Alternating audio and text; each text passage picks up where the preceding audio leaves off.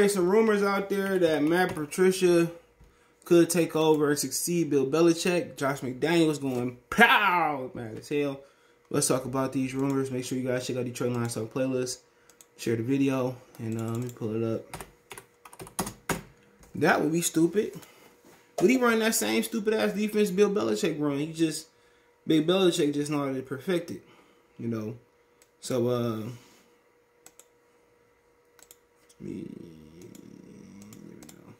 Patriots appear to be grooming Patricia for a major role.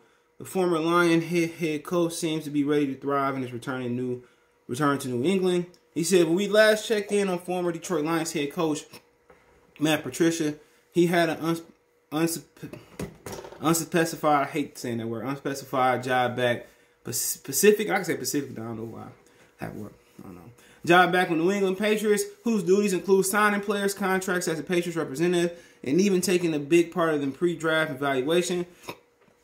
Ben Vile of the Boston Globe has since done some digging into Patricia's new role with his former team, and he suggests Patricia's future with the organization may be headed towards a much bigger role.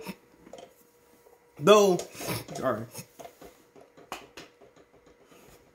Patricia's official title remains undefined, he's still not listed on the Patriots official website. Violet notes that his duties have been expanded. He was seen teaching alongside head coach Bill Belichick during week's OTAs and was even teaching technique to some of the defensive linemen during the drills. He was reportedly working the phone during the draft too. Put it all together, and sure sounds like Patricia is on a fast track for a much higher position originally believed. Quote, Josh McDaniels, Steve Belichick, and Gerard Mayo, used to be linebacker, are all discussed as potential heirs to Bill Belichick. It is Patricia's who look as though he is being groomed for a major role, either in the coaching or in the front office. Violent Post. The Patriots have recently lost two key players in the front office. Their longtime jack of all trades, director of player Nick Caserio, whenever he went to the Texans, and their director of football, doing research, Ernie Adams, who announced 2021 draft would be his last with the team, though it's unclear if Adams retiring outright.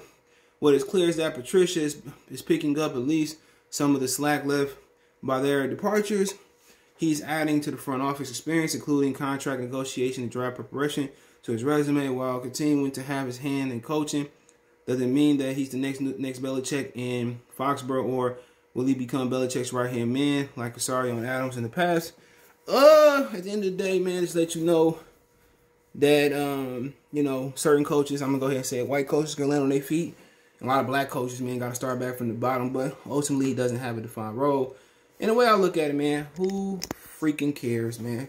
Josh McDaniels looking for a big role too. And if Patricia going to the front office, you know, him and Bob Quinn kind of had some clashes here on the players he wanted. He wanted that defensive tackle that went to Carolina. And obviously Bob Quinn got his way while picking Jeff Okudah, which neither one of them had big years, you know, but so yet to be seen were they going to be successful, even though they was in a year last year where, you know, honestly they had to win now and it didn't work. I thought if Gallaudet was still healthy last year, I legit thought they would have made the playoffs because they would have beat the Bears twice.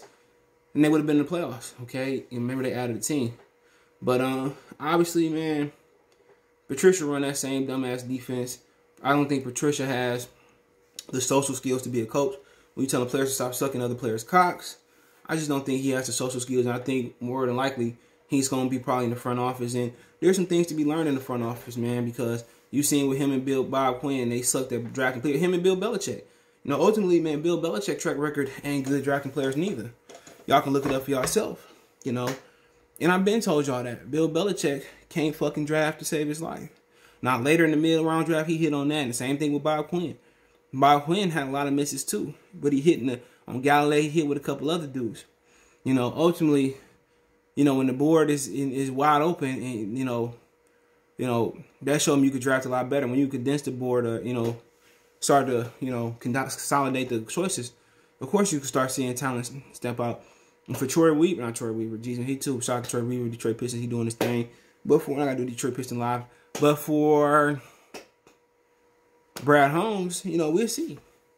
We'll see, you know, this year, next year, 3 years down the line, we got to see what his drafting looking like. But, you know, ultimately, Patricia, I wish him nothing but the best. Hopefully he can bounce back quicker to the dribble. But Josh McDaniels been a guy that, you know, had a head coaching job and, you know, didn't go as well. Another guy that lacked the social skills to get this team over the hump. But, you know, I can see Patricia, you know, getting back into coaching. I can see Patricia, you know, getting into the front office as well, too. So I definitely can see him doing this thing there. But, you know, when you're talking about front office, you're talking about system fit. You're talking about, you know, social fit.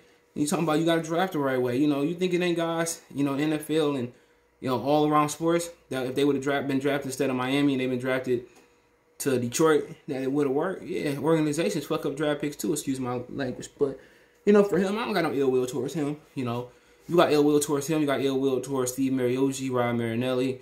There's a lot of coaches that came before. They couldn't get the job done. And really, what it's up to is the organization.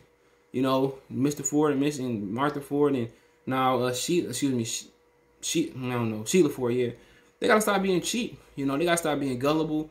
They got to find better advisors. All that going there. All that going there. And ultimately, you know, one of them could have been the great GM, but when you don't financially support a team, then it's pressure to go out there and hit a slam dunk.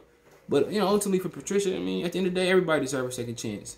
Not just white coaches, black coaches, and all minority coaches deserve to be on the same playing field. But ultimately, the stale defense that he ran, you know, I mean, come on, man. Bill Belichick, man, they don't believe in fast players. The reason he succeeded in New York was the defensive coordinator because it's simply because Lawrence Taylor.